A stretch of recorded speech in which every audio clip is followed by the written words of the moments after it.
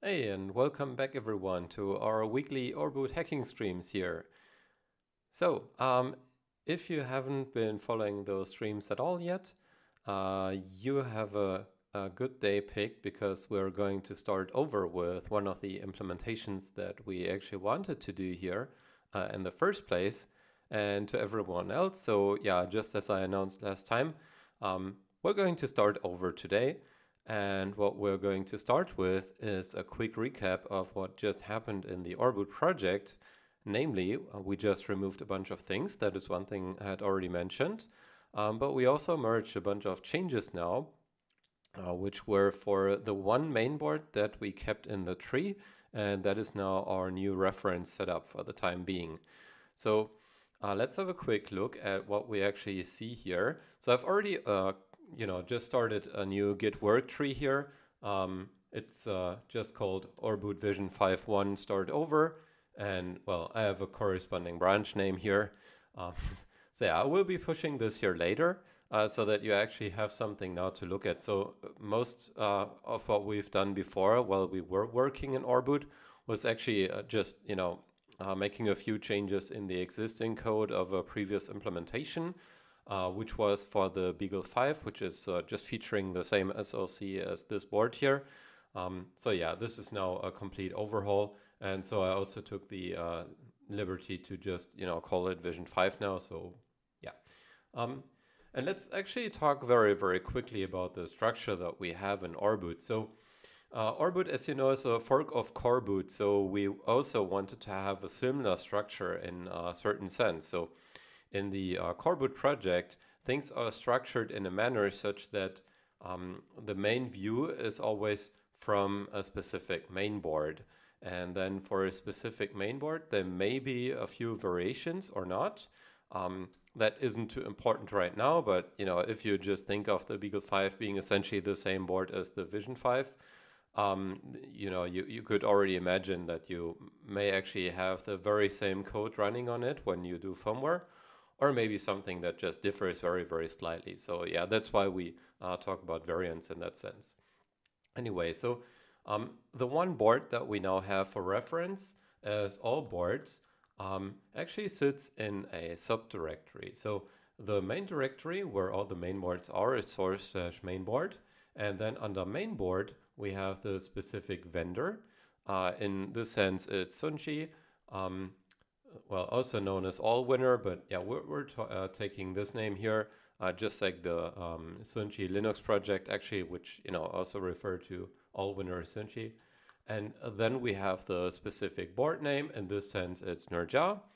And yeah, I'm quickly taking a look at this here. So we have two subdirectories in that directory, which are BT0. That's actually short for boot 0, and we sort of inherited that from Allwinner because they have, their own firmware implementation also. It's just for convenience for us for now, so that it roughly resembles what Allwinner did. But we might rename this at some point. So if you recall, we also talked a bit here about the different stages that we need in firmware, just due to the nature of how the hardware is set up. We might, decide on naming again at some point. For now, it's just being that way. Anyway, so yeah, these are the two stages we have here. And in a similar fashion, we will also have multiple stages for the VisionFive. So we will have one stage definitely where we turn on the SPI flash memory mapping. And then in another stage, that's where we then jump to. We actually continue with the execution within the SPI flash. So yeah, we will just jump to some memory mapped address, which just sits a bit further behind in the flash. When we start initially, we don't already have the memory mapped stuff running. So yeah. Anyway, so that's the rough setup. Then just by convention, we will also have a makefile. So the makefile, just as we had it from the start, is essentially for just wrapping, the high-level tasks that you need in order to build a specific board, to flash it, run it, whatever is applicable. But mainly building and flashing, that is, the very common tasks. It could also mean running in an emulator, like in a QEMU port, for example, we would do that. Then we have a few remaining fragments here. Well, first of all, there is also a README. I just forgot that. Yeah, actually I just did that. I put things here in a README because they are very specific to the board and the vendor here. Yeah, we might hoist that to some other place, but this is also now documenting, you know, how you flash the entire board, how you build everything, and so on. Like, you know, when you want to have an actual payload executed after oreboot. Well, and then, yeah, let's talk about the fragment. So there is the star.s. It's actually not necessary anymore. That was the first initial assembly bits. We currently have that code inline within the Rust code. But we might actually move it out again, but then we wouldn't have it here, but, you know, rather in the specific directory. And that would just, you know, then be imported into the Rust code using a macro. And then it's, yeah, it's nice to have the syntax highlighting in here. But other than that, it's, yeah, it's usually not even necessary to have much code in there anyway. Then we have a configuration file here. So this would be for Linux kernel. And I think that's actually even from an older Linux kernel that we used at some point. You know, we already iterated past that. That will need some overhaul. And eventually we have this here. We call it fixed DTFS. DTFS is what is essentially the partitioning of a SPI flash. And it's got the DTS extension, and DTS is the device tree source, which means so from the device tree specification that you know from the open firmware standard, it means it's a source file that is human readable, also, you know, sort of easy to write actually, and then we can translate that to a binary form that we would also put within the flash actually. So yeah, there is some sort of self-reference in here. So that was initially how we wanted to lay out the flash part. That isn't yet again in place here, but it's also not too important right now. We will also get back to that at some point. Anyway, so yeah, the main thing here, so we have multiple stages, and that means we also need to build and assemble together multiple binaries. Just like, you know, we always need to pull in some payload at some point so that we get one image eventually that we can flash. And now the question is, how do we actually piece things together? And there is something we can leverage, you know, which already exists in the wider Rust ecosystem, and that is called xtask. So yeah, let me clear this very quickly and show you the high level directory here. So this is the root directory of oreboot. There is now a directory called xtask, and within xtask again we have subdirectories for, you know, specific builds which are for the respective vendor. Like, you know, many vendors have, like, you know, their own special tooling that you would need to use for flashing things, or yeah, they may have conventions, you know, of how the mask ROM works and stuff like that. So that is the knowledge that we put here in xtask. And then when we build an image from there, you know, we also define the task for, like, you know, flashing and so on. So yeah, let's have a quick look at the xtask directory, because we're going to need something similar at some point. We'll probably not get to that today, but I at least want to, you know, outline the concept here. So yeah, let's clean this again and look at the xtask directory. So as you can see, it's really just a Rust crate, right? So we have a cargo toml and we have a source directory. Nothing too exciting right now. And now within the source directory, again, we have the specific directory, as I just mentioned, for a vendor. And then we have a few other files. So yeah, one of them, of course, is the main.rs. Just by convention in Rust, we have the main.rs file, which is the entry point to any binary application that we build, right? And well, then we have a few modules that we then add, and that is then for defining, you know, the very specific tasks eventually. So what I can do now is I can run cargo xtask. So that is a subcommand. You already see it from a shell history. There is cargo xtask make, but I just want to run cargo xtask for now. And let's see what we get. And I will pass on --help. So yeah, this will now tell us all the options that we have available, right? So there is this one option where we can define the main board that we want to build.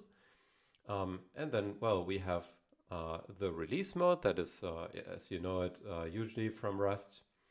Well, then we have some more very specific things that come from oreboot. So yeah, I'm going to neglect the verbose and quiet mode here. It's not too important for us either. Help, we're just seeing the help. But what actually makes it the oreboot stuff? So first of all, besides the main board, we have the variant, as we just briefly discussed. And then we have the payload that we want to pass, so to add to the raw oreboot binary. And then we have something which is called DTB again. But this is not DTS, no, this is now DTB, and DTB means device tree blob, or sometimes it's also known as FDT, flattened device tree. It's really the same thing. Actually, it's the compiled version of a device tree source. So when you compile the device tree source, that's what you use the device tree compiler for. You get one of those DTBs here. And what we typically do is we just build Linux boot as a way to go payload into our project, so that we get an image eventually where we start with oreboot and then execute a Linux kernel. And the Linux kernel will then need a DTB, at least on the platforms that we're currently working on, which is mainly RISC-V. And this DTB is also just being passed in addition. So yeah, so much for that. So there are a few subcommands that we already defined. So one of them is make to build an image, help. Then GDB, that might be helpful for debugging, but yeah, it requires us to set something up. Then we have the flash command for flashing. And now ASM, so ASM as in assembly. It says view the assembly code, and what does it mean? It means that we actually disassemble our own code, so that we can investigate what the compiler did for us. So yeah, it can be very, very helpful sometimes. Yeah, it can also help with debugging, right? So when you have the assembly and you know the addresses you're jumping to, you can actually see, okay, what instruction is actually at that address here. So yeah, so much for that. So what we now would need to do is we would need to define some very raw and rough tasks for our new board. So we're going to define something now for the VisionFive, but we will need to call it StarFive, right? So StarFive is the vendor of the board. So let's make a new directory. So we're going to make a dir, we're going to make xtask source, and now in source we make the directory StarFive. Okay, now let's change into this directory. It's empty, of course, as we would expect for a start. And let's just, for comparison, have a look at what we already have for sunxi. So if we look at sunxi, now what do we have here? We have a mod file, right? So just by convention with Rust. So if you want to define a module, you have a mod.rs file. And then you can import whatever is publicly exported from there. Well, and then we have a more specific file in there. And as you can see, the mod file is actually very, very tiny. It's just 300, not even 300 bytes actually. So let's have a look what this mod actually does. And well, you may expect it's really just saying we're exporting the stuff from the nezha.rs again. And lo and behold, we're defining something here, an enum. So, well, that's the enum of board. So in our case, it would be very similar. Instead of nezha, we would have the VisionFive, well, VisionFive 1 now, because there is now a second one coming up. So I will also add that number, as you already see it here. And then there's this here. This is now the pub part, right? So, well, the enum is also pub, but this here is now the, let's say, more important part. This is actually implementing the board. So what we can actually do is we can just copy over this file here. And now let's see that we make some adjustments, right? So first of all, mod. So now we're going to have another module, but it's not called nezha. It will be called VisionFive 1. And in a similar fashion, here we will have the board name. now this here is actually capitalized, right? So we say VisionFive 1, and similarly here. So now we pick up the enum, right? So here, when we say execute command, we just map every board that we have to the specific command to run. So yeah, in this instance, it's the VisionFive 1. A bit too stupid to type today.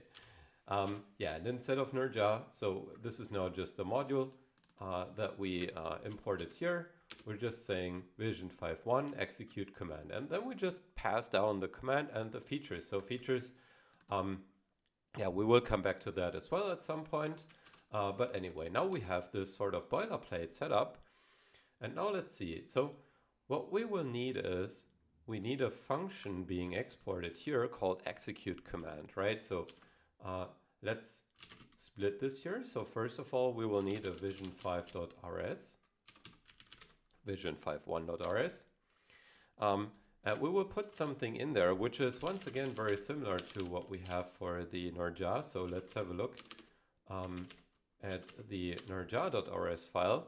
And as you can see, it's already importing a lot of stuff. But regardless what we put in here, the main important thing is this one function here. So we need a pub function. We can actually just let it do nothing, right? So it doesn't need to return anything, as you can see here. So otherwise we would have an arrow here.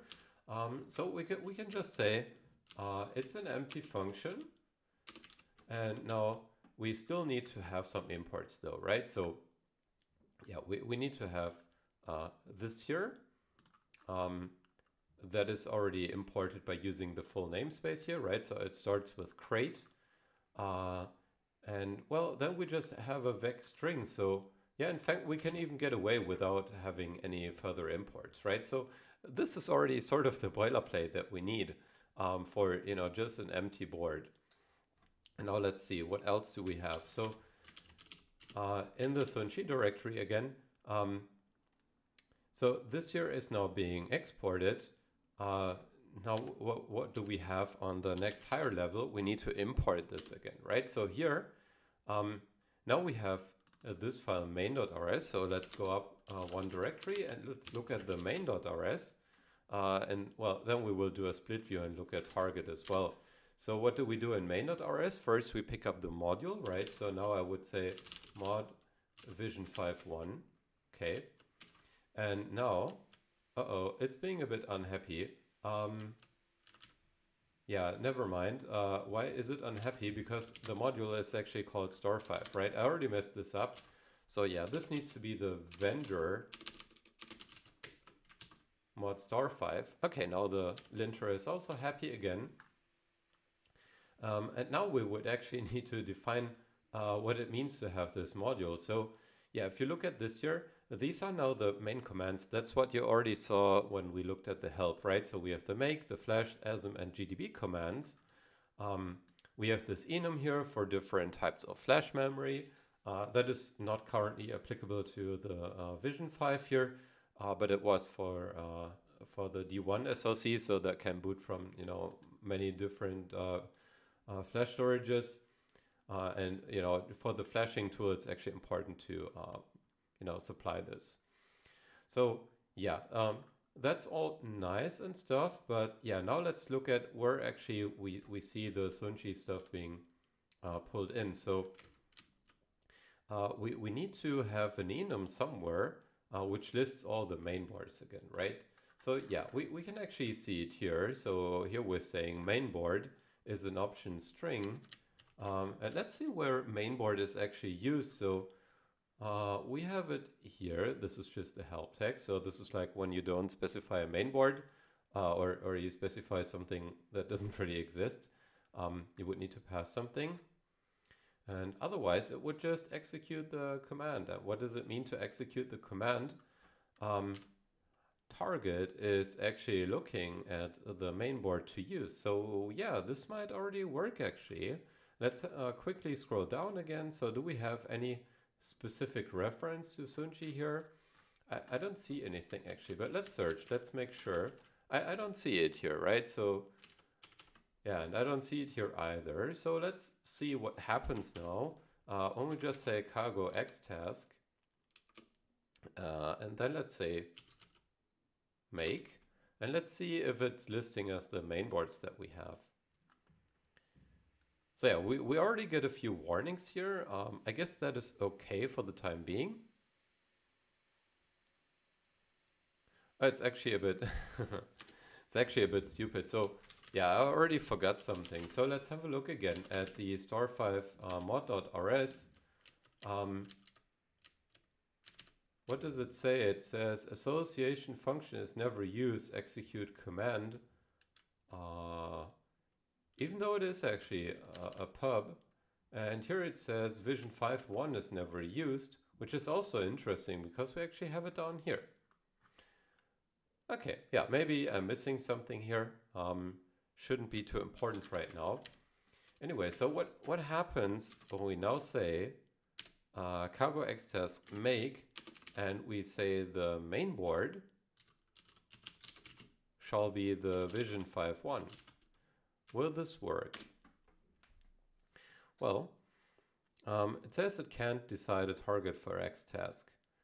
So, okay, sorry, it has to be a vendor and then mainboard actually. So yeah, that would be StarFive and then / VisionFive 1, which apparently does not work here. So let's see, when instead we just say sunxi nezha, do we get something? Yes, it's starting the build process.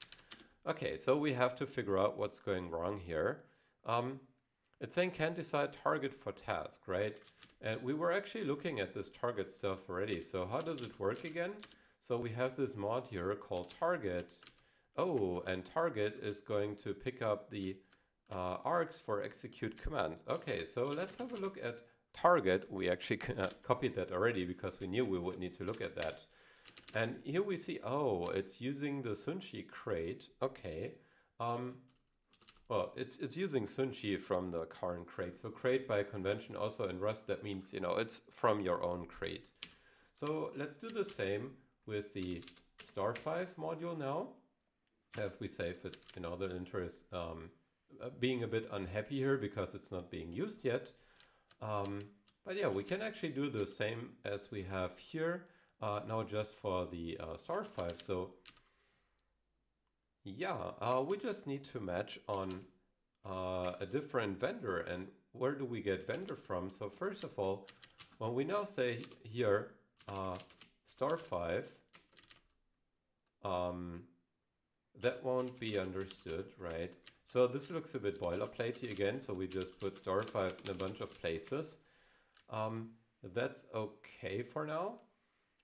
But yeah, we need to define it, right? So here, in a similar fashion as with sunxi, we say StarFive, and we will need to say, we put the board definition here, right? So whatever we define to be the boards, and yeah, again, we need to replace sunxi with StarFive. Okay, that almost looks good.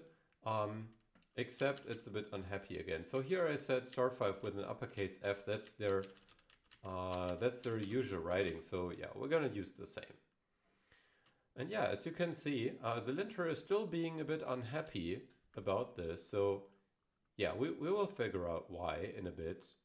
Yeah, and here you can already see there is this function here called parse target. So up here, this is just implementing the target trait, right? So yeah, this is really just for executing a command. So anything implementing that target trait would need to have this function, which is actually defined here, right? So yeah, oh no, it's actually not. Where is it defined? Do we have the definition for that somewhere?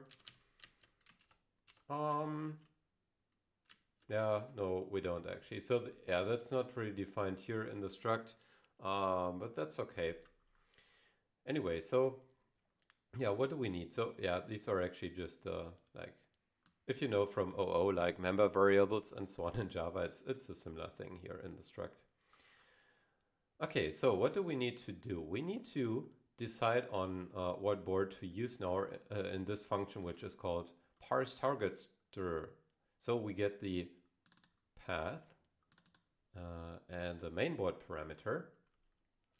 Okay, so let's have a look what happens if we just add our new target. So we would say StarFive, we would say VisionFive 1. Now this is the vendor StarFive. Now we also get auto completion, which is really nice. And we would say, instead of sunxi, we would say StarFive again. And now for the board, so instead of nezha, what is the board? We have the VisionFive 1, and again we get auto completion. Nice. All right. So yeah, we got that part implemented. Now let's see about parse target stir. So parse target stir is really just a wrapping function looking at the source mainboard directory, and then it's checking if there is a corresponding vendor and board directory. If it doesn't exist, it says path not exist, right? So did we get this? No, we didn't. We actually got something else. It said can't decide target for task. Okay, where did that come from? Decide. Okay, we don't even have that in here, so I guess it came from here. Yeah, right, so that came from here. Let's see if we already get past this now. So we're gonna say again, xtask make, and we're going to try to build our new mainboard. Yeah, and hello Zebel, welcome to the stream. All right, and so we're still getting this message, can't decide target for task. And why do we get this message still? So let's actually see what the condition for this message is. Let's make this larger again. So it's saying, if we cannot pass our target, right, this is when we would get this error. So target is what we're passing in here. Essentially, this is our target, right? So the vendor and the mainboard name. And, well, if we don't get anything, we will, look at this. Okay, this is now interesting. So this here is if let sum. If let sum will give you back the value on success. However, what happens if we get an error down here? We could change this now because we don't actually just want to see this message. Would be nice to have, you know, some other error which occurred. So if we don't get anything, actually we would see some error, I guess, right? So let's have a look at this here again. So what do we return? So we return something that would match here. So let's look at the parse function again. So we're looking at parse target, and parse target is here. Parse target again is returning this here, right? So it's returning some target, some vendor, and a board, and the corresponding features. Not too important right now. Yeah, that's for specific variants, like, you know, different flash parts, for example, and things like that. Anyway, now this here is the interesting part. So this here is now failing. We're not finding. We're not hitting this here, and why aren't we hitting this? So let's see what we ran. We ran StarFive VisionFive 1. At least at first sight, it doesn't look like a typo to me. Neither does it here. Okay, but we have to pass this here first, right? So this is actually another branch under parse target stir, and parse target stir will get us an error if something doesn't exist here, right? So this here should happen. So we would get this trace path not exist. So how do we get this trace? Can we say -v here for being more verbose? Will that get us the trace? Or do we have it somewhere in here already? At least I don't see it. Let's see what happens when we put -v for being more verbose. Do we get anything new? No, I don't see anything actually. Okay, yeah. So yeah, as you can see, this is already quite far, but you know, still a bit of a fresh setup, so we don't have handling for everything. So yeah, this might need some better handling, or I need to figure out how to get the trace. So let's see if we get something from help here. Do we have something for getting a trace? I already added the -v, right, for being more verbose. So we're saying verbose, then we run the make subcommand and give it the main board. Let's see if we actually get something when we say make help, -help, like this. Oh, right. So now this could be interesting actually. So let's put a -v also down here, right? So we put it in the make subcommand. Maybe that gets us something more. Yeah, I don't see anything actually. Okay, that's not how it works. Now where does the trace macro come from anyway? It's coming from log. So yeah, we should be able to get something more from this. Yeah, should we look this up? It's coming from the log crate. Is that something? I'm not even sure actually if that is a specific crate or something internal. I haven't checked yet. Anyway, yeah, I want to skip this now. What I want to do is I want to create a directory already. So let's say make dir, and we're going to create the StarFive VisionFive 1 directory. -p, of course, so we need to do this recursively because we don't have the StarFive directory. And of course, I already forgot this here. We need to put it in mainboard. So yeah, does that now get us past the issue that we were seeing? This looks like it's doing a bit more actually. So let's see what happens. Yeah, it actually ran successfully. So yeah, we just get the very, very basic build setup in here. Nice. So let's do the following. Let's already commit this. So we're going to say we git add the xtask directory.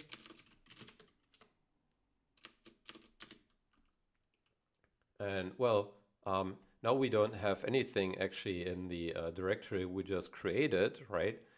So that would be technically a bit of a problem, but we can work around that by already bootstrapping an empty module in there, right? So yeah, just for comparison, let's look at the mainboard again that we already have. So what do we do? What do we have in there? Well, at least we have a make file, right? And so we will do the very same. Let us just create a make file there. And so we touch the make file. So this is now just an empty file. It won't do anything yet, but at least we have it, right? So yeah, this will be enough so that you can now run the xtask again on your machine, just from what I'm going to push. So we're going to say we commit this, git commit -sm. And we're saying create new mainboard, and the mainboard is the StarFive /VisionFive 1. All right. So this is just some build setup boilerplate so far. And now the question is, what do we need to do in order to actually implement our own board now, right? So yeah, we're going to do the very same actually as here. So I'm going to jump into the mainboard directory that we just created. So the VisionFive 1 directory. And now we're going to say we're creating a module with cargo. And how does that actually work? I actually forgot, so I need to look at the help here. So we can say cargo new, and we can say cargo init. And with new, we can say create a new cargo package. And with init, we can say in an existing directory. So yeah, we're going to create something new. And we're going to say cargo new. Let's see if that actually gets us some help. Like, you know, it could ask us for like the name and so on. Well, it doesn't. So let's see. We need to supply the path, right? So the path would be, let's just, for convenience, also call it BT0. So BT0 will be corresponding to what the vendor called second boot. Anyway, yeah, it's called a binary application BT0 package. Now let's look at what we got. It's, you know, spitting out a bunch of stuff. It's saying current package believes it's in a workspace when it's not. Well, actually it sort of is. Compiling this new package may not work due to invalid workspace configuration. So yeah, that's the next thing we need to do. So we do have a workspace set up. And how do we do this in cargo? So let's look at this cargo.toml file here. Here you say we're declaring a workspace and we get the members, right? And now we got this here. Source main word sunxi nezha. So we're going to add our StarFive VisionFive 1. And lo and behold, we just fixed our issue here. So yeah, when we now look at the BT0 directory, what do we have? We have a cargo.toml file and we have a source directory. What's in the cargo.toml file? So the cargo,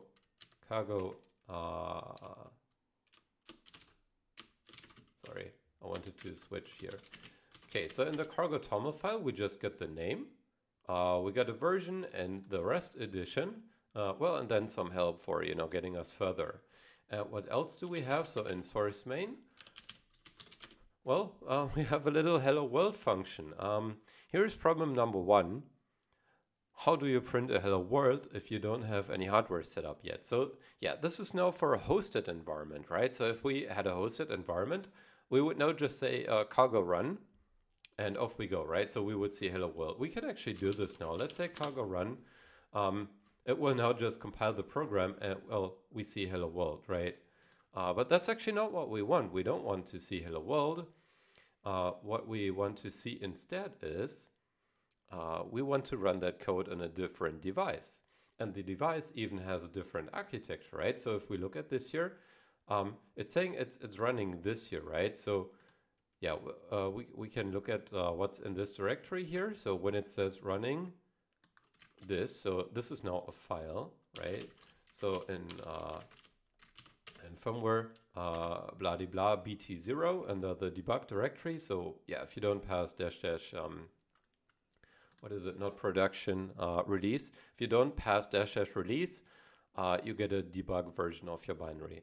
So yeah, this is now a file which is an ELF, right? And the ELF is for 64-bit Linux on x86.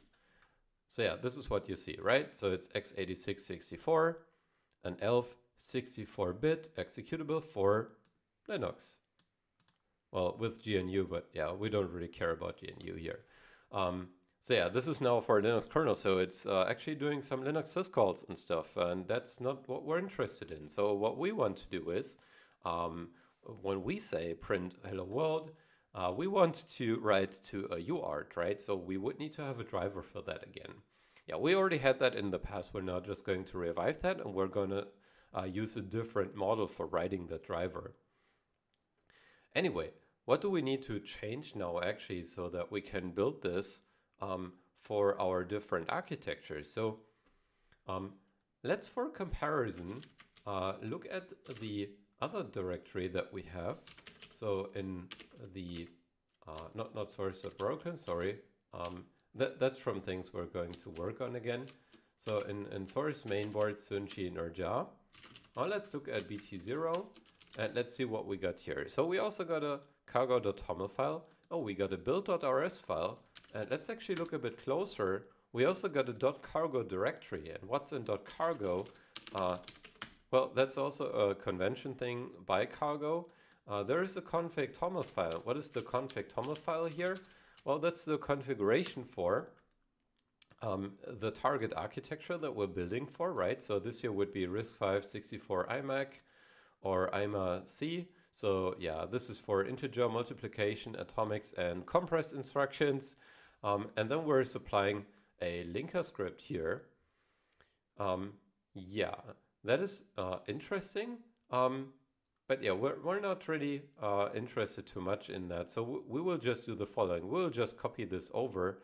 And instead of nezha, we will put our own board name in here. And well, where is that file actually to be found? So let's look at the source directory. We don't have it here. So yeah, we will do something in our build process so that this works and it won't tell us, hey, I don't find this file. Anyway, so yeah, copy time again. So let's cp-r recursively copy the other mainboard, not VisionFive, but we will take sunxi nezha bt0.cargo. We're going to copy that in here. And then, well, the target architecture is the same, right? We're still talking about RISC-V 64-bit. And yeah, we're just going to rename this here. So instead of nezha, we're saying this is the VisionFive 1. All right, so we got that part. So now there is still some minor difference. So we got the source and cargo toml file. But up here, we also had this build.rs file. Now what's build.rs? Let's have a look in here. Oh, look at this. So we got this const here, nezha flash. It could also be named something else, but doesn't matter too much right now. And if you look at this and you have seen linker scripts before, well, this might be very familiar to you. And now you also see where this linker file would be coming from actually. So yeah, it's actually being implemented here in the build.rs file. And this is creating this file in a build directory, right? So yeah, we're just going to do the very same as here. But we will need to define some different places here. For example, we will have SRAM in a different place. Yeah, this here will be roughly similar. Yeah, actually we can take about all of this here. So yeah, let's just copy this over again. So we're going to cp the build.rs file. We can do it recursively. It doesn't really matter if we provide that flag. Yeah, so we're going to do the same, but I would just discard the name here because it doesn't really, you know, make any difference really. Sorry. Yeah, I mean, here we can still have it. So let's say VisionFive 1. Okay, nice so far. And now we need to make a change here. So SRAM, where does our SRAM actually start? So yeah, on the nezha, this is where it starts, or well, that's the D1 SoC. Now we need to look at our datasheet again, right? And we did have the memory map in there. So yeah, let's look at this here. This is the memory map of the StarFive SoC JH7100 that we already looked at. And so where do we find our SRAM? Well, we got this here. We have 1800 quad 0, right? So this is exactly what we're going to put there. And let me zoom in because I think it's otherwise hard to read. So yeah, this here is now the SRAM address 1800 quad 0. As you can see, there is a bit more SRAM. We experimented a bit with that in the past, but yeah, it doesn't really matter for us right now. It's really just about the base address that we need here. Okay, so 1800 quad 0, like that. And well, we also got 32K if I'm not mistaken. Well, I'll just close it. Let's open it again. How much is this? 2 4 zeros. Let's fire up our favorite calculator, Node.js. So what does Node.js say? When we say hex 2 0 and then 4 zeros again, this is what we get. Now we divide this by 8 to get the kilobytes, and it looks like, well, that's actually 16K, right? So yeah, we only got 16K. That shall be okay. Let's also change that part. Okay, Now, there is a few things here which look a bit weird, and that is mainly this here. So if you read this Egon here, that's also a name, but yeah, for the D1 SoC, and that's actually coming from Allwinner in general, you need to have a specific header, and that is then being picked up by the maskrom by convention. But we're not going to need this here because, yeah, we're on a different platform. We're just going to have main here. And then that should be it. Now we're going to remove this here because we just called it flash. And off we go. All right. So we got that part. And now the question is, if we now build this, so how do we do this? We will just say cargo build, right? And we'll say, oh, we can't find the crate for std. Well, that's because we're no longer in a hosted environment, right? We're in a no-std environment, so we are on bare metal. So now we cannot run something like println anymore, right? So yeah, we actually would need to have our own panic handler. Yeah, so what we need to do is we need to add some more boilerplate again, and let's do that very quickly. So how do we do this? Once again, we're going to do a split view, and we're going to borrow this again from our other implementation in sunxi. So yeah, as I told you, we're using it as a reference now. So we look at BT0 source main. So what do we implement here? So first of all, we got something which looks a bit funny. It's called naked functions. A bit more on that later. Yeah, we get these ASM imports. So yeah, we need to do some assembly stuff. That's why we need that. Yeah, allocation error handler. That's also nice, but we don't really need it right now. But we're going to do these two here. So this is definitely necessary for a start, right? So we're in a no-std environment and we need to declare it here. Okay, we don't have a main function, even though we can call our main function main. It sounds a bit stupid, but yeah. This here is a convention for, hosted environments. And if you have a non-hosted environment, well, you can freely just choose your name of the main entry point. And that's just, the convention of what your assembly code would then jump to. Anyway, so yeah, you already see a lot of more stuff being pulled in here. And one of them is the panic info here, right? So this is for the default panic handler. It's getting us this panic info struct. So when something panics, we can, print some info like, hey, the board just crashed. Okay, what else do we have? So yeah, let's see about those here. So we have a few modules. One is called logging. One is called flash, one is called MCTL, that's the memory controller. That is something, yeah, I hope we can also implement on this board here. So that would be for DRAM initialization.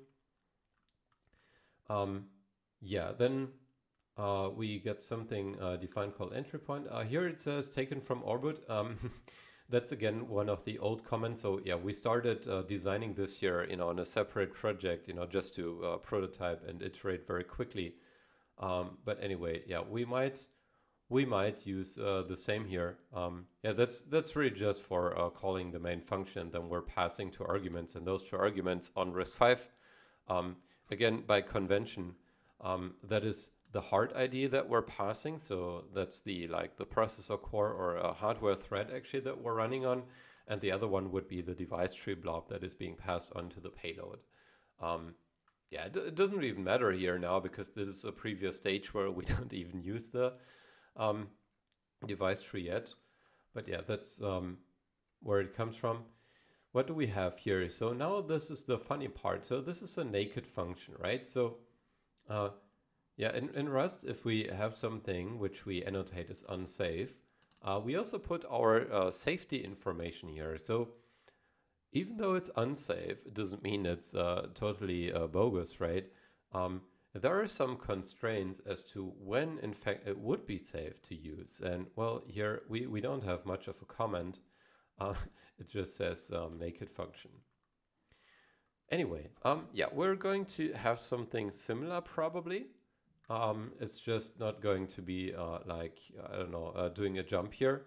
Right, so this here is jumping past this Egon header that I told you about. Yeah, we will not have that. Yeah, yeah, this is the Egon header again, and a lot of boilerplate stuff. Again, Egon.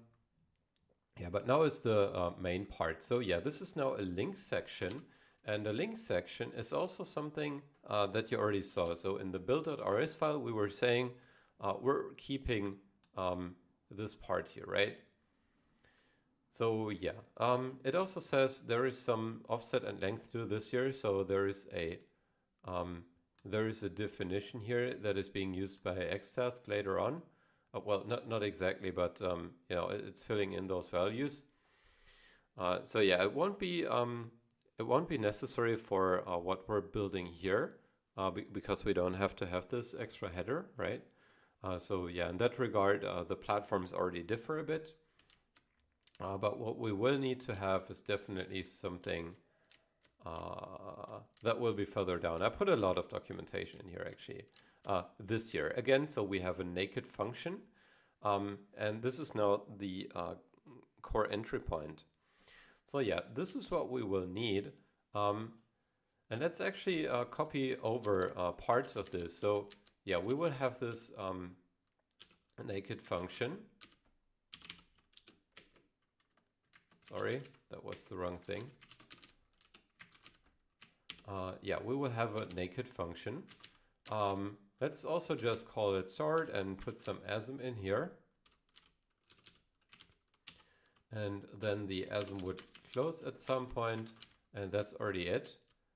Now you see, okay, yeah, we don't need this. Now you see we could put in some assembly instructions here, right? So yeah, what do we do here for the assembly instructions? So we could do something stupid. We don't actually have to. We should have some stack setup, right? So that is definitely useful. So yeah, we could just do this here. Yeah, let's do the stack preparation only, and then call a function called main. And this main function is now what we just defined down here, right? So this main function is going to run our main code. Now when we save this, it's being a bit unhappy. So first of all, yeah, it's complaining about the naked, right? So we're going to copy over this feature. So a feature here in this regard is something that we get from Rust Nightly, right? So in Rust Nightly, there are feature flags which, you know, are not yet stable implementations in the Rust stable edition, or not stable edition, but in the stable release version, right? So yeah, here we need to explicitly opt into using the features. Okay, what else do we need to do? It's saying naked functions must contain a single asm block. Is that the case? Well, it cannot find the asm macro in the scope, right? So yeah, where did asm actually come from? Yeah, it comes from core. So yeah, we need to also say we use core asm. So we're going to do this. Yeah, panic info, that's for later. That's okay. And now what else do we get? It says expected exclamation mark, but it found parentheses. Yeah, about that. Let's see. What do we get? So yeah, let's look again at this here for comparison. Okay, so we have the annotation. We're saying it's naked. We have an export name. We got the link section. Okay. Now we say asm. We have a few instructions. And now the asm is being closed here, and this is where the function ends. So yeah, do we have the same thing? Oh, interesting. Yeah, this is also something we actually still need to use something for. It says invalid ABI found C. So yeah, how do we get this? Well, we need to do some imports or features again, right? So how do we get this C thing? Good question, actually. Let's see if we can figure this out. So Yeah, this is for pointers. This is for intrinsics. That's what we're gonna need later. Okay, we got the embedded health stuff and so on. That's also for later. Now the drivers also for later. Macro use. Oh, do we just say macro use here? Sometimes I'm a bit unsure about things because I'm also still a bit new to RISC. But let's see if we can just put the macro use here and that's it. Is that it? Can we just put it in like nowhere here? No, only has an effect on extern crate and modules. Okay, so this is an annotation which is for the logging module here. So it doesn't really matter for us. Okay, what else do we need? Let's see again. So yeah, here again we also have pub unsafe extern. Well, here it's actually uppercase C. Is it? I mean, the other one was lowercase and here it's not complaining, right? So yeah, let's do the following. Let's look at this here in a larger view. Oh wow, we also have wrapper C in here. That is also interesting, but I want to get to this part again. Okay, so what do we have? So first of all, yeah, let's also copy over this annotation, jump over head data. We don't really have head data. Jump to executable code. Actually, we say setup stack and jump to executable code.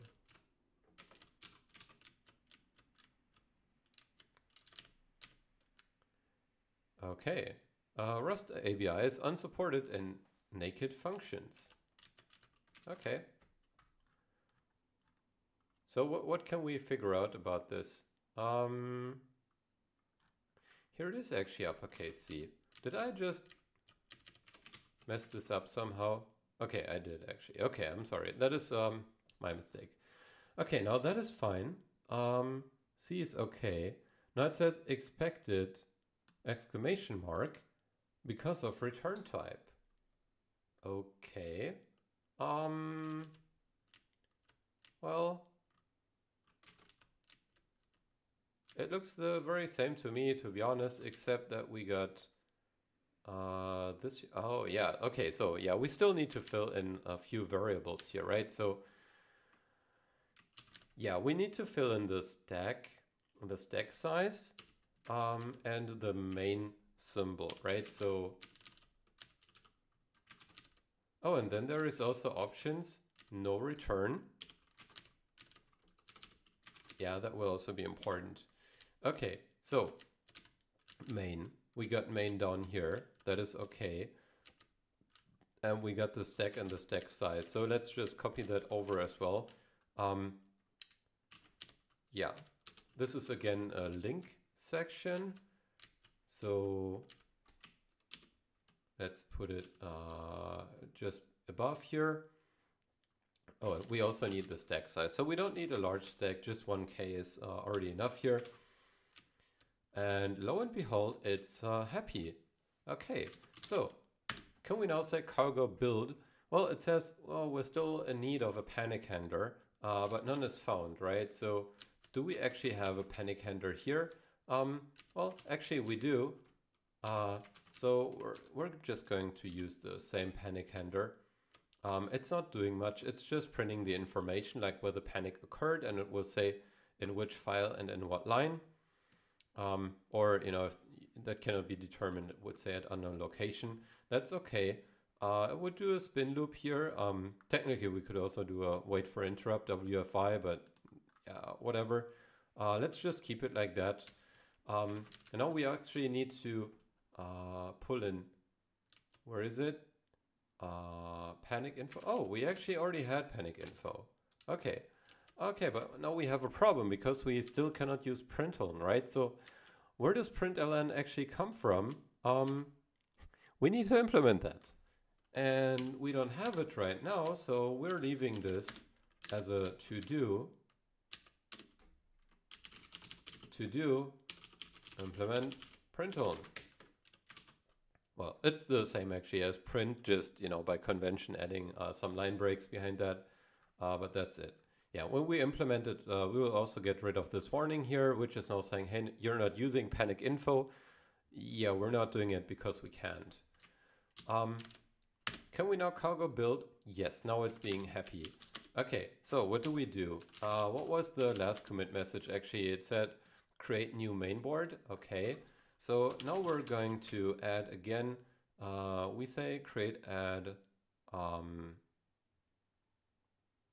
dot.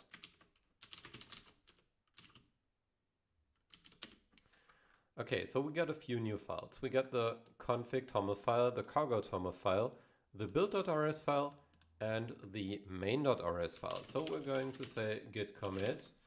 And now we can actually reference the new mainboard that we already created. So we're going to say StarFive VisionFive bootstrap BT0 stage. And yeah, let's push that already to git. Oh, we don't have that yet. Okay. Git push dash u origin, and we call it oreboot VisionFive start over. Yeah, we can actually already create a pull request for it, right? So we just say GH, the GitHub command line tool. We're saying pr create dash df. So yeah, this is for creating a draft pull request. That's okay. And off we go. Okay.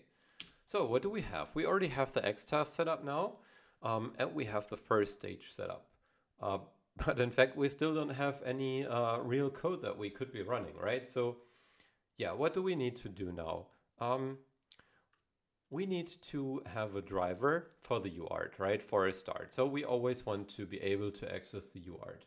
Now the problem is we need to look a bit back into the past and figure out how that worked. Okay, so for that, let's start again and look on the left-hand side. So here, I was already a bit deep down in a directory. I was in xtask source. Okay, let's go up to the root directory again. So this is oreboot root. And you see here, we have the source.broken directory. And what do we have in source.broken? Well, actually, we don't have anything. This is just the emulation boards that we also wanted to bring back again.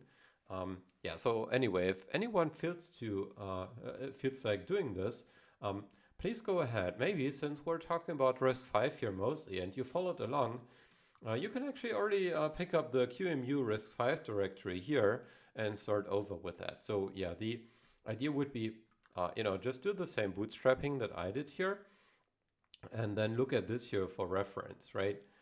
Now the problem is we don't have the code anymore here in the currently checked out tree.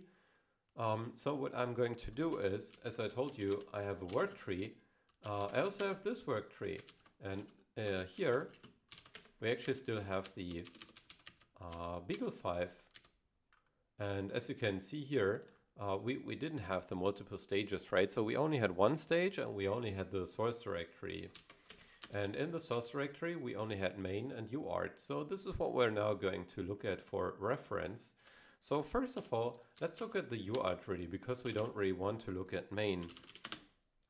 And as you can see here, there is a bunch of register definitions and stuff like that. And it's actually really quite some code, right? So yeah, and this was implementing the old driver model that we had in oreboot. So yeah, by convention, we had these pwrite and pread functions.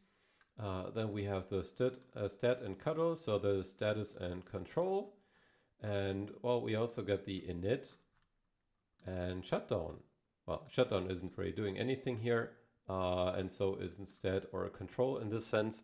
Yeah, and if you look at this and you know operating systems, then this might be very familiar to you, because this is essentially the driver model that also many operating systems use, right?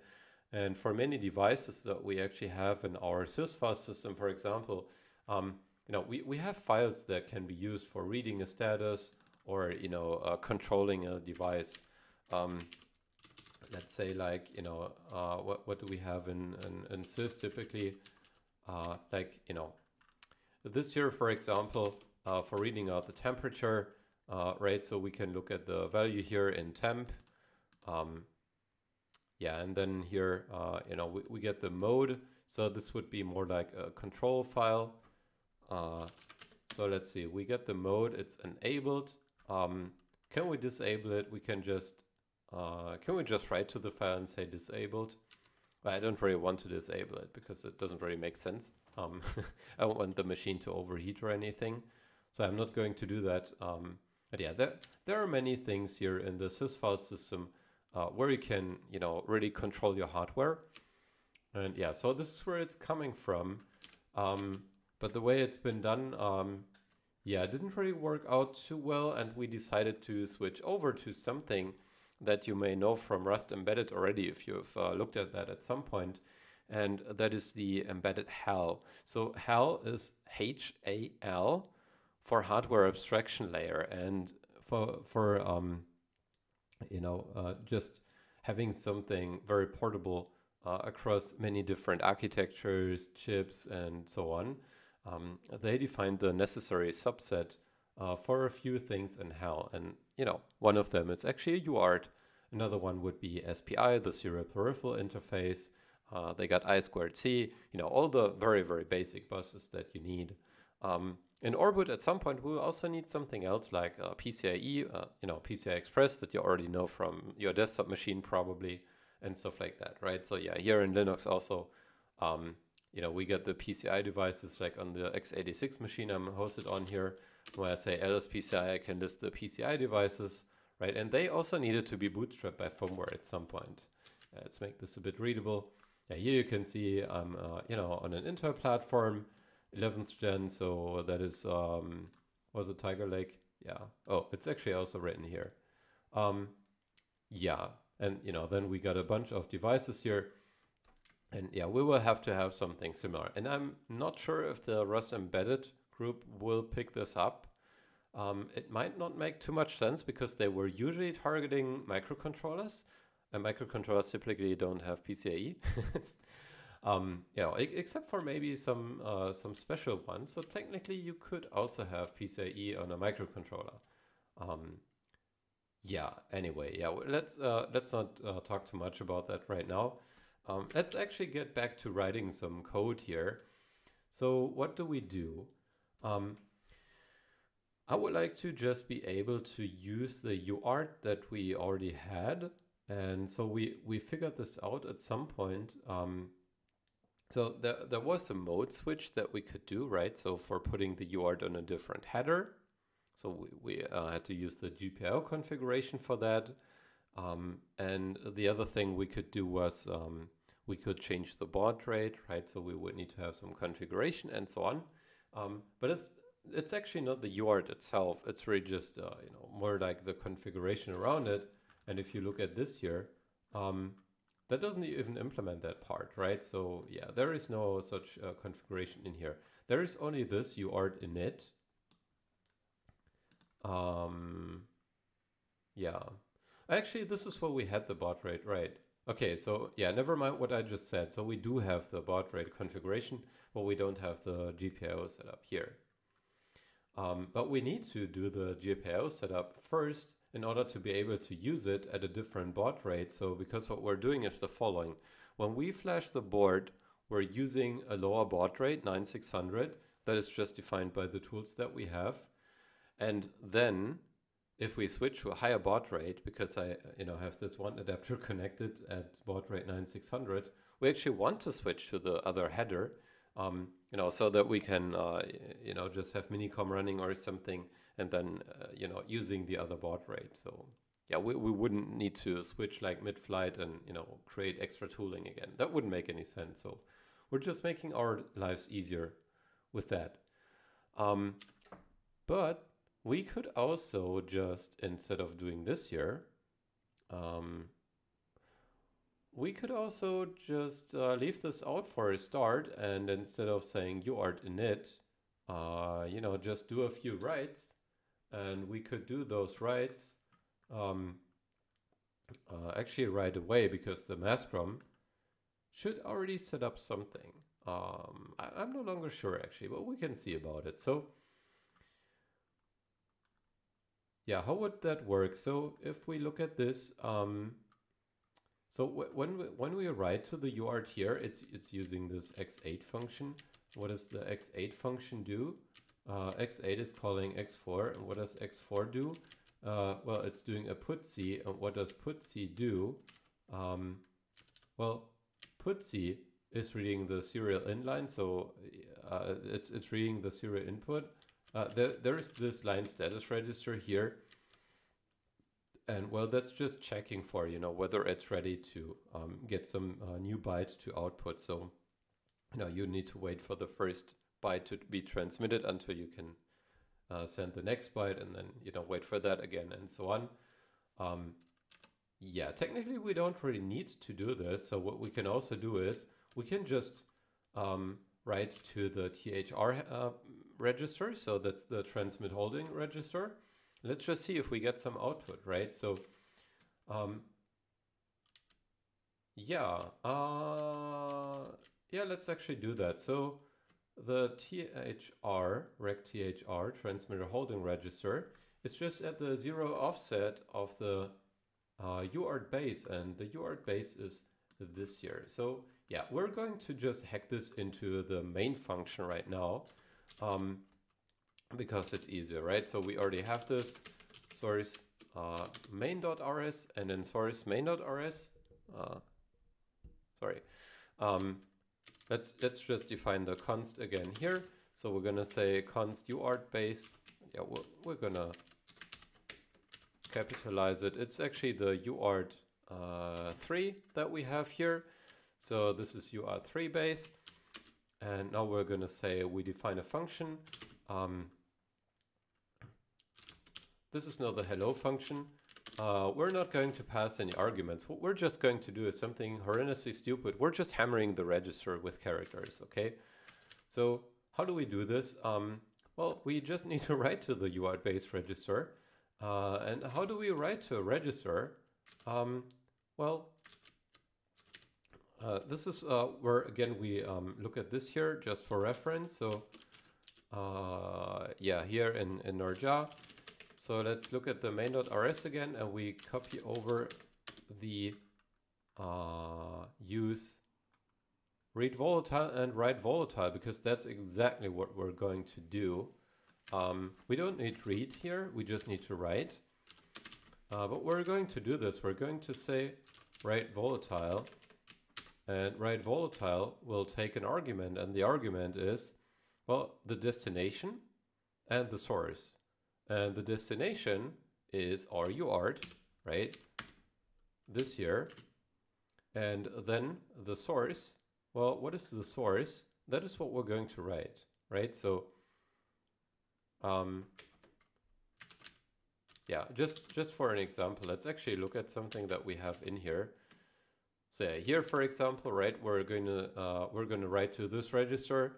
We need to say as mute something. So yeah, it needs to be mutable, and then we're just writing a value to it, right?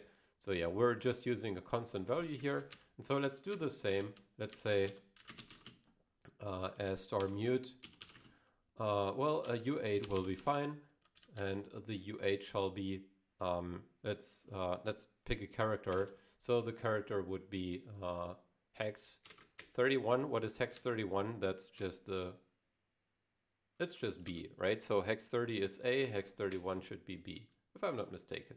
Or am I mixing things up? No, it's actually the digit 1. Okay, we should then see 111. Okay, now it's complaining. Why is it complaining? Because we need to say unsafe. Just writing to arbitrary locations in memory is by definition something unsafe, right? And the compiler cannot possibly know anything about it, because this is very specific now to the chip that we're running on. So if you use this address here on a different chip, let's say my laptop here, for example, you would find something different there and not the UART, probably. Okay, so now we get the hello function. It's complaining here a bit. What does it say? Constant is never used. Well, it's actually being used here. Yeah, I don't know why it's saying that. Anyway, and we're not using the hello function yet. But we're going to do this. We're going to say hello here. And how do we say hello? Well, actually, we want to do this while true we will just infinitely say hello, right? It says denote infinite loops with loop. Okay. Okay, Rust is happy now. We're infinitely just going to hammer the UART with, just the 1 bytes. And let's see if that works. So first of all, we need to compile this again, right? So we can just say cargo build. And as you see, we're not yet using the cargo xtask command. Okay, so now what do we get? We should get this binary here. So just like so when we said cargo run, if you recall, we said cargo run and then we said file. Now we get this file again, right? And now it says, well, it's no longer, oh, hang on, this is x86. Oh, huh. Yeah, because we actually need to run the build.rs file to build our binary now. Okay, yeah, or do we get some, hang on a second. When the above here is building, where do we get the output? It should actually be the same if I'm not mistaken. Or do we, oh, hang on. In target, okay, now it should be in a different location. If we look at the date of the file here now, we can just list it. We actually see it's 2037 and that's not the current time, right? So this is from half an hour ago when we did the first test. Okay, so we actually need to look at this here. So yeah, now it's in a different target directory and this here is now the target architecture that we're defining. Okay, so the build is fine. It's now an ELF64-bit executable for RISC-V and it's statically linked with debug info, not stripped. But yeah, as you can see, it's no longer built for Linux, right? So yeah, it's a bit different now. So here above, it was saying for GNU Linux. We don't have that anymore. Okay, now how large is the file actually? It's just 7.9K, right? So it's enough to fit in Flash. Let's actually see if we can already use this file now. So I prepared something for that over here. So I have this script now, which is down here. It's called JH7100 reflash. And with that, I can now write something new to Flash. It's just using the tools that we already used prior. I need to supply the path to the binary. So I had a bit of a fancier script. We can see that we maybe create something in a similar fashion here. But anyway, so what we need to say is, again, the whole path here in target debug, BT0, right? So this is the file we just created. So we're going to do this, and I will put the board in the bootloader mode for flashing. It says waiting for bootloader mode.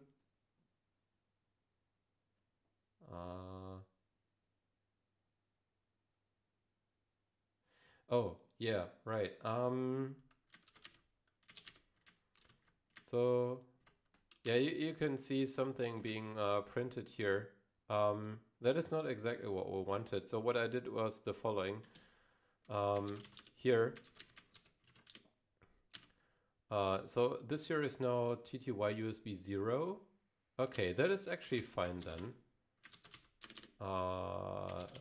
And this down here is Minicom, and Minicom is running on, oh, I think Minicom is also running on the same UART. Okay, like it's the USB UART converter, right? So, or whatever you want to call it. It's a bit unhappy. It's a bit unhappy. Okay, let's just kill all that stuff. Actually this here. So let's kill all Minicom. And let's kill all the Picocom. Okay, so yeah, this is where it gets messed up again. So we run Minicom with baud rate 115/200, That's now on the second header. And on the first, so yeah, I will need to, I will do the following to make this easy now. So I'm switching off both of the USB UART converters, and I'm going to turn them on gradually again. And the first one, sorry, the first one I'm going to turn on is the debug one, which is now available here. And the second one is the one we switched to, which runs at a higher baud rate. And so if I just turn on the board regularly now on the right hand side, okay, we get the output that we want. And now when I say, you know, I go into boot mode, then we see this prompt here. Okay, so yeah, now we're going to run this again. Reset, okay, now it's flashing. Well, and then we can see if it actually worked as we wanted, or if, you know, nothing works at all yet and we still need to do something else. But I'm hoping that the Mascrom is already doing something, and we got the first 1111 on out of our terminal on the top right. So yeah, it's now flashing our BT0. Yeah, it's not large. You see, it's 8K. So it's rather fast, but still slow on the low baud rate. Okay. Yeah, now I would like to do something else, but yeah, we're not going to do something else. We're just going to say, okay, we reset. Now we get the SiFive prompt, and now I reset again, and nothing happens. Nothing happens means we still need to do something more. So yeah, we're not seeing our 1111 yet. Okay, so what else do we need to do? The what else do we need to do is being answered by, oh, look at this here actually. Okay, so this is a 32-bit register. So yeah, let's do a very quick experiment actually, and let's close this here, we don't need it anymore. We also write to a 32-bit register now, okay? So I said mute U8, we're going to say mute U32. We're going to cargo build again.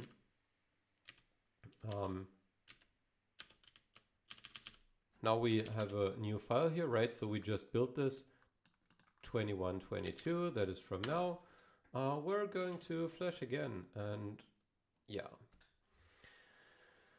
I hope that's already it. If not, then, well, we will need to do something else, like, you know, bringing up some power rails or something. So if you recall from the earlier code that we already had, there wasn't really much that we had to do in order, you know, to bring up some basics on the board. And I hope that will be the same again. And I hope we can actually get away with really just doing nothing, just writing to the UART directly. Yeah, let's see if that works. So yeah, awaiting confirmation, whatever. Okay, I'm resetting the board, and as you can see, it's not doing anything. Yeah, I'm entering Mascrom again. Okay, so yeah. Okay, we still got to do a bit of something more. It could also be that this here isn't yet enough, and I should copy something else again. So yeah, let's have a look again for comparison into the boot 0 for the nezha. Let's see if there is something else that I may just have forgotten, which is rather obvious. Okay, so this is yeah, clearing the cache and processes. Okay, yeah, so we can actually do this also. That is disabling the interrupts, right? So MIE is the machine interrupt enable. It's just zeroing it. Okay, let's do the same here. What else do we want to do? This here is specific to the C906 core that is in the D1 and on the nezha. Just like this here, that's a specific register. Oh, yeah, this here is also a good idea actually. Let's do this also.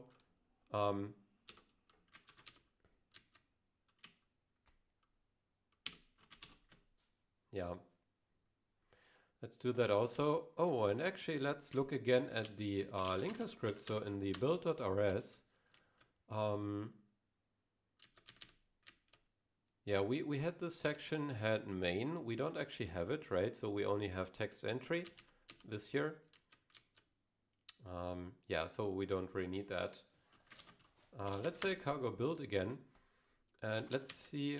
So if we look at the at this file here, let's actually look at the obj dump. So how do we look at the obj dump? We don't have the xtask set up yet.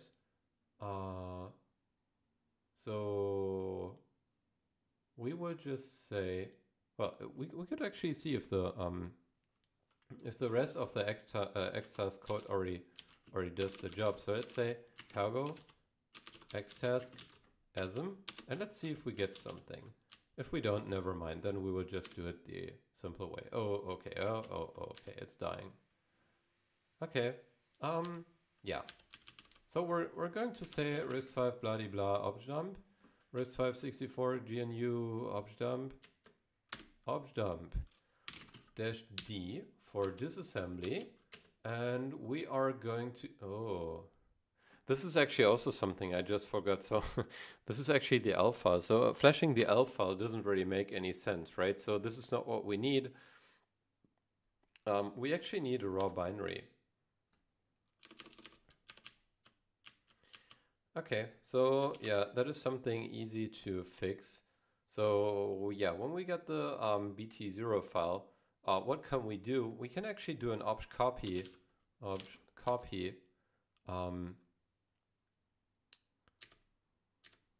to yeah, get our binary. So yeah, it's similar to what's here in my shell history. So you can just say -o binary, and yeah. So this is now expecting a few arguments, which I don't remember. RISC-V, let's say RISC-V.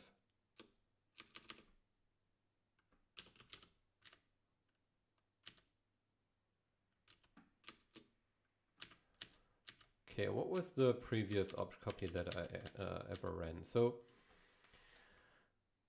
yeah, we get this here. So the first thing we need to have is the ELF, and the next argument would be the output file. Okay, so let's do that. So we need to have the ELF. Now we need the output. So the output would be, let's call it test.bin. Why is it unhappy? Is it direct? Yeah, of course it's a directory. We need BT0. Okay, so yeah. Now if you look at this, it's actually just 68 bytes. What do we have in test.bin? Oh, if you look at this here, this could be familiar to you because it's really just a few raw instructions for RISC-V. So 7310 4030. That looks very much like RISC-V. If you've seen RISC-V before, this will be very, very familiar to you. So yeah, 73. Might actually be an Easter egg, as a friend of mine just recently discovered. So Michael Engel was saying, is that actually an ode to the, you know, the ham radio stuff? Because they're using 73 as a greeting sometimes. I don't know, actually. Anyway, so let's do this here. Let's use the test bin file. Actually, I have that here in the subdirectory now, but yeah, never mind. So yeah, instead of using this BT0, we're going to say source mainboard StarFive VisionFive BT0 test.bin. Okay. So yeah, let's flash again. This time, well, the tool that is being loaded into SRAM here, which is then, you know, opening up something again to write something to flash, takes longer to transfer. It's 22K, but yeah, it's very, very slow with the 9600 bauds. Maybe we can actually make an improved version of it. So yeah, it will be still very slow for the first part, but uh-oh, what happened here? Select the function to... What? Floating point exception? How do you get a floating point?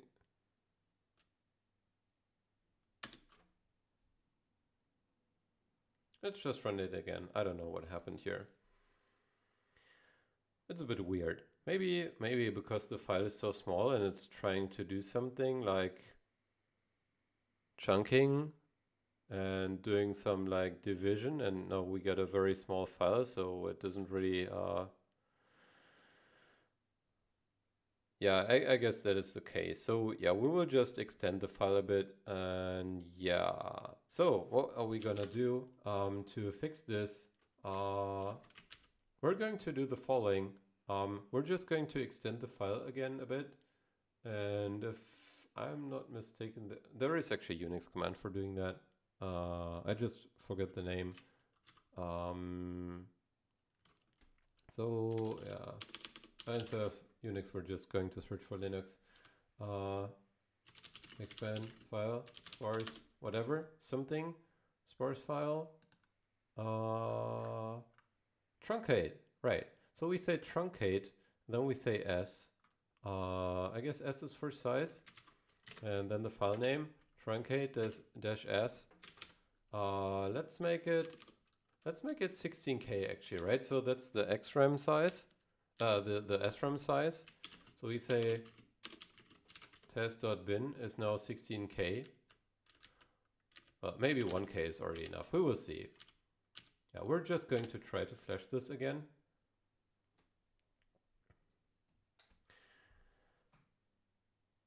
Yeah, funny things happen.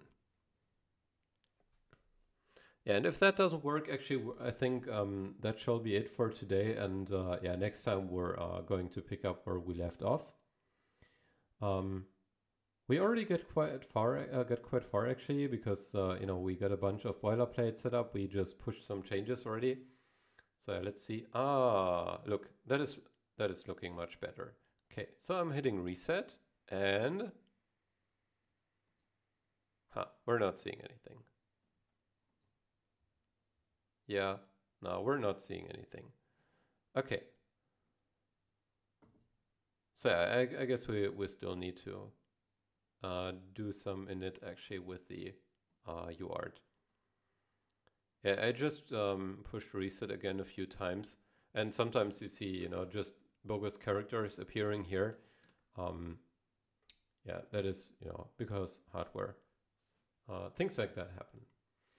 Anyway, yeah, that shall be it for today. So yeah, just for a start, we just for a recap, we started with looking at the setup that we now need in oreboot.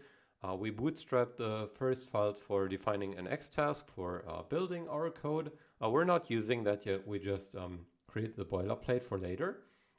And then we started creating a mainboard directory for the new mainboard now, which is the VisionFive 1 here in this case. And for that, we just drafted the first stages binary. So yeah, we just got the boilerplate code, which is really just for, you know, setting up the architecture. We get the build file now with the linker script. Well, and a few statements in the main.rs file that we copied over from our reference code, which is from the D1. Anyway, with that, thank you very, very much. And yeah, see you next time, where we see that we get some characters out of the UART again. Bye.